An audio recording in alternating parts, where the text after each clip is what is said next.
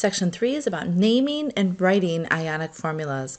Our goal is, given the formula of an ionic compound, write the correct name, and given the name of an ionic compound, write the correct formula. We've had a little bit of an introduction to this, but the name of an ionic compound has two components. The name of the metal ion, which is written first, and it's the same as the elemental name.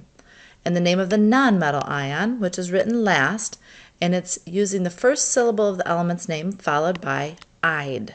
And there's a space in between the metal and the nonmetal's name. Let's look at a few examples of ionic compounds. Ki. K is potassium, I is iodine. So we have a potassium ion, which is our metal, our iodide ion. Remember, as soon as it becomes an ion, its ending changes to ide. We put the two together, it's potassium iodide. MgBr2, so we have magnesium plus 2 ion. We have bromide ion, giving it magnesium bromide. And then we have Al2O3. Al is aluminum, that becomes a +3 charge. How did I know aluminum was a +3 charge? Well, I looked at the periodic table and I saw that aluminum is a metal. It is right here in this metal category. And because it's a metal, it's going to give away electrons and become a plus charge. Now, what positive charge will it be? Since it is in group 3A or 13, it has 1, 2, 3 outermost electrons, meaning it will give away 3 electrons to become a +3 charge. And oxygen becomes oxide. It has a -2 charge because oxygen is right here. It is a nonmetal right here in this category, and it is 2 away from being like neon. It would love to grab 2 electrons and become a -2 charge. Now this 2 and this 3 down here does not have any impact on how we name it. We name the metal aluminum, we name the nonmetal oxygen, and it turns to oxide. Can you write the name of an ionic compound with this formula? Pause the video and see if you can. Hopefully you looked at your periodic table and you said magnesium is the first one listed in that compound, and magnesium is a metal. So therefore we know it's an ionic compound. We name the metal, and then we name the nonmetal and change the nonmetal's ending to ide. So all we need to say is magnesium nitride. We could double check that it was written correctly. If I look at magnesium right here, I know that there is 1, 2 outermost electrons. Magnesium would love to lose those 2 and become a +2 charge. And nitrogen, if we find it right here, nitrogen is a nonmetal. It has 5 outermost electrons. It would love to gain 3 more, which means it would like to become a -3 ion. Let's see how this would work. Magnesium has 2 to give, so let's put 1 right there and 1 right here. Magnesium is now a +2 ion, and nitrogen has 1, 2, 3, 4, 5, 6, 7. Oh, this guy still needs a pair, so let's add another magnesium with 2 outermost electrons. 1 can go right there, making this nitrogen happy at a -3. But look, we're not done. Magnesium still has 1 dot to give, so let's add another nitrogen. And let's put this 1 spare dot, how about right there, to fill that gap. This magnesium is happy, it became a +2 ion. But look, nitrogen still isn't happy. It has 2 more lone dots of electrons. So let's add another magnesium. 1 can go there, and 1 can go there. This magnesium's happy. This nitrogen is now happy. And let's count. We have 1, 2, 3 magnesiums. Notice that this is Mg3. And 1, 2 nitrogens. 2 nitrogens. 3 magnesiums, 2 nitrogens. Let's double check that our compound is neutral. If I have 3 magnesiums, if I have 3 +2 charges, that overall is +6. And if I have 2 nitrogens, each nitrogen is -3, so 2 -3s is -6. Look at that. +6 plus -6 is a neutral compound. We have seen so far that the charge of an ion of a representative element can be obtained from its group number. And when we say a representative element, that means, is it from the alkali metals? So does it have a +1 charge? Is it the alkaline earth metals? Does it have a +2 charge? Or is it over here in group 3 or 13 and have a +3 charge? These are our representative, or our A, group 1A, group 2A, group 3A. Those are representative elements. However, we cannot determine the charge of a transition element because it typically forms two or more positive ions. The transition elements lose electrons, but they are lost from the highest energy level and sometimes from a lower energy level as well. This is also true for metals of representative elements in groups 4A and 5A, like lead, tin, and bismuth. And when we say the transition metals, we mean these guys, the Bs, and the lead, tin, and bismuth right here. So here are some examples. In some ionic compounds, iron is in the form of Fe plus 2, but in others, it can form a plus 3 ion. Copper can also form two different ions, plus 1 and a plus 2 ion. When a metal can form two or more types of ions, it has what's called a variable charge. So we can't predict the ionic charge from the group number if it's a transition metal or if it's a couple of those special ones right here, the tin, lead, and bismuth. We do use a naming system used to identify the particular cation if it's one of those metals that form two or more ions. We use what's called a Roman numeral that tells us the ionic charge, and that's put in parentheses right after the name of the metal.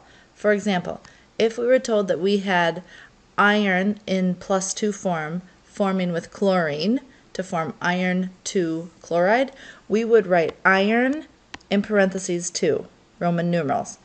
Iron 3 would be iron, and then Roman numeral 3 is just 1, 2, 3. If I wanted to do iron 4, I'm not saying that there is an iron 4, there's a lead 4, but we would say IV, and 5 is a V. So this is 4, this is 5, and then to do 6 is VI. Not that you'll need to go that high, but just make sure that you understand Roman numerals. Roman numeral 1 is just 1, 2 is 2 of them, 3, and then this is 4, 5, and 6. The transition elements form more than one positive ion except, here's our exceptions, zinc is always just zinc with a plus 2 ion. Cadmium is always cadmium plus 2, and silver is always Ag plus. They only form one. So we would not write zinc 2. No, we don't need to, for these three are the exceptions. So no Roman numerals are used with those when we are naming ionic compounds. And then we already said that those couple of examples from groups 14 and 15 or 4 and 5A can form ions of plus 2 and plus 4 for lead and tin, and bismuth will form plus 3 and plus 5. Here are some of those metals that can form more than one positive ion. Bismuth, like we said, can form plus 3 and plus 5, and we would show that by Roman numeral 3 and 5. Chromium can form plus 2 and plus 3, 2 and 3 there. Cobalt has two positive ions that can form. Copper has 2. Gold forms plus 1 and plus 3. Iron plus 2 and plus 3. Lead can form 2, 2 and 4. Manganese, mercury, nickel, and tin. And this just shows us the metals with variable charges. It shows us the ones that have multiple ions that it forms, but it also shows us the ones that don't have multiple, like the zinc and the cadmium and the silver, even though they're transition metals. And it also shows us that group 1 is always plus 1, group 2 is always plus 2, aluminum is always plus 3. These guys are always minus 3, minus 2, minus 1. Let's look at this problem. Anti-fouling paint contains Cu2O, which prevents the growth of barnacles and algae on the bottoms of boats. What is the name of Cu2O? Because copper is one of those elements that can have different charges, we don't know how many valence electrons it has that it's going to give away. But if we don't know one, we always will know the other. So let's look at our periodic table and look at oxygen. Oxygen is right here. It's in group 6, so it has 6 outermost electrons.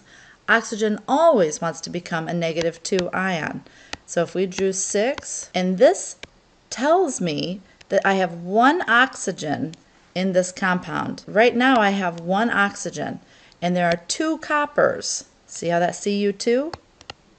So there's 2 coppers in this compound, meaning there must be 1 electron coming from this copper and 1 electron coming from this copper. So each copper must have one electron, making it a +1 charge, and this oxygen becoming a -2. So each copper has a +1 charge. We would name this copper 1 oxide. Let me show you another trick. Think back to when we wrote magnesium chloride. We found that magnesium on the periodic table formed a +2 ion because it had 2 outermost electrons. And chlorine had 7. It wants 1 more. It becomes a -1 ion. Look at this little trick. If I just take the number and do a crisscross, the charge that it becomes without the positive or the negative will tell me how many of the other element we need in this compound. So the fact that chlorine becomes a -1 charge tells me that I need 1 magnesium, and this +2 tells me that I need 2 chlorines. We can also use this to our advantage if I want to name a compound that has multiple charges. Like we said, FeCl2, we know chlorine is always a -1. Iron could have multiple charges.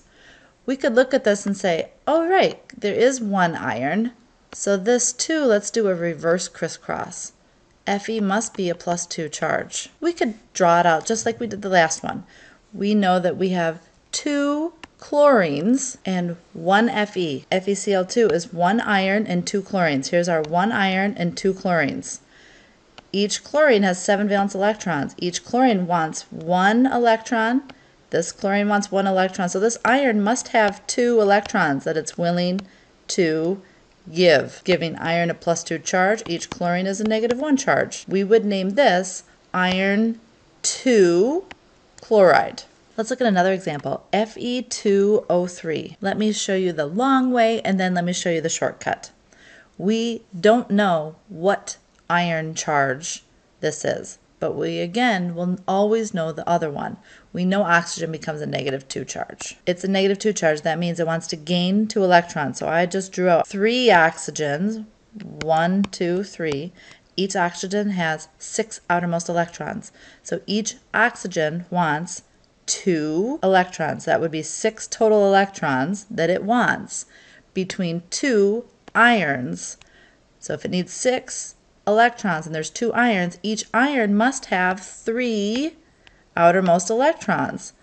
It can give 1 there, 1 there, that oxygen is happy, 1 there, that iron is now happy at a +3, and then this iron can give 1 electron there, 1 there, 1 there. Each iron is a +3 charge, each oxygen is a -2 charge, everybody's happy. Again, we could reverse crisscross. Knowing this compound formula, Fe2O3, I could take this 2 and just double check, reverse crisscross. Yep, oxygen has a -2 charge. This 3 came from iron's charge. That must be a +3.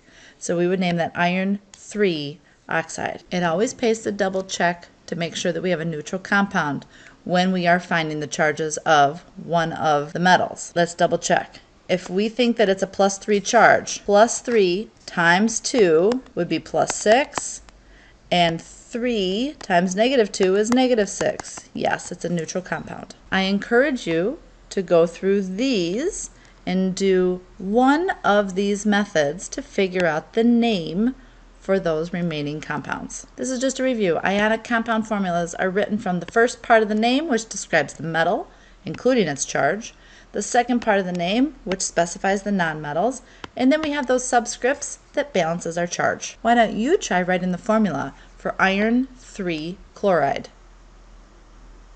That 3 tells me that I have a +3 charge for my iron. We know chloride is chlorine with a -1 charge.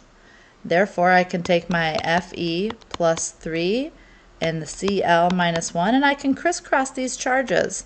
And I have 1 iron and 3 chlorines, FeCl3. We could also draw this out.